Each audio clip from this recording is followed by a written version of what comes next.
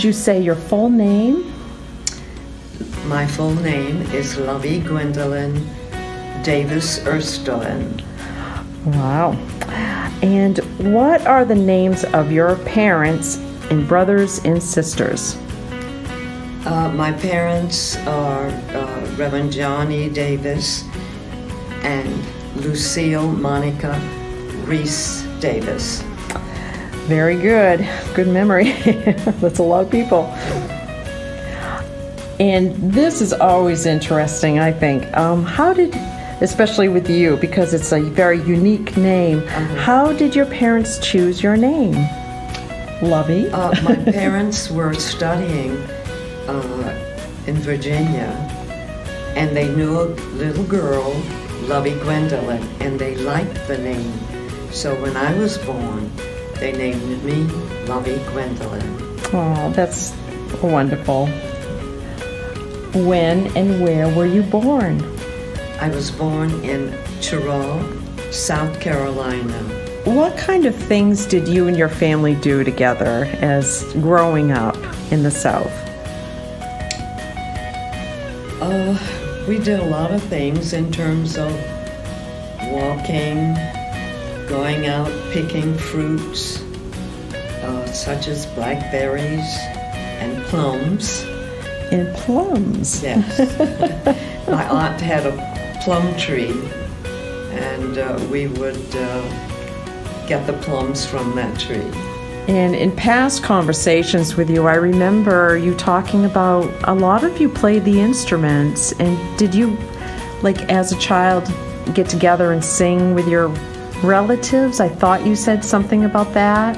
Yes, my mother played the piano, and so she would play the piano, and my sister and I would sing. And then, of course, my sister played the piano, and then she went to the saxophone, the alto sax.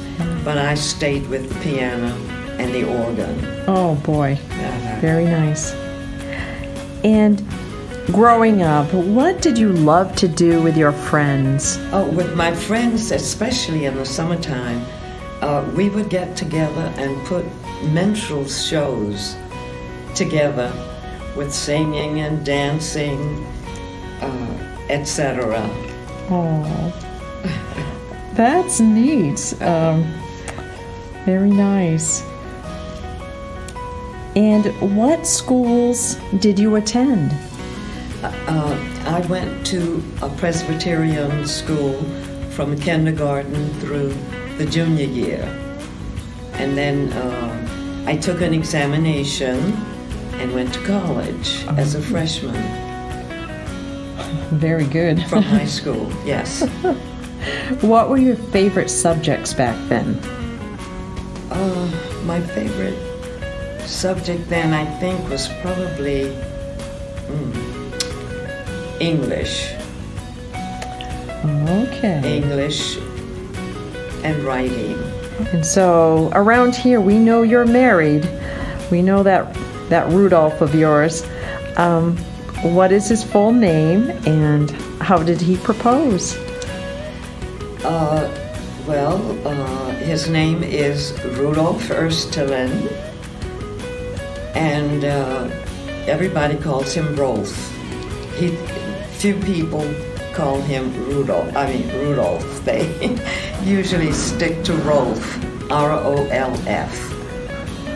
And he never really proposed per se, but when we decided that we liked each other, he said, well, we'll go and buy the ring. And so we went and bought a golden ring, which was inscribed.